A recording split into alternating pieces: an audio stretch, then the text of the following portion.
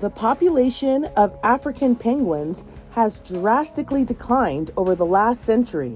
Experts say they could go extinct soon, as only 2% of the species' 20th century population remains. So in the early 1900s, there were millions of birds. The latest census last year showed that in South Africa we have about 10,000 breeding pairs left, which is very, very little.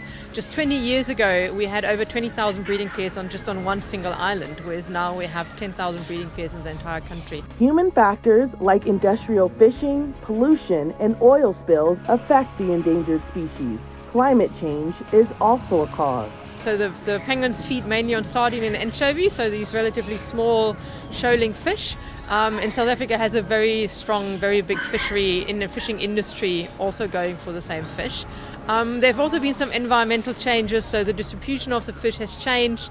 This Cape Town facility has been rehabilitating the animals to safely go back into the wild. For other cases such as injuries, broken legs, emaciation, it really does depend on how strong that bird is that has come in. So we can have cases here for about a month, about 2 months. We've even had cases with being with us for over a year. It can be painstaking work, but penguins in Africa need all the help they can get.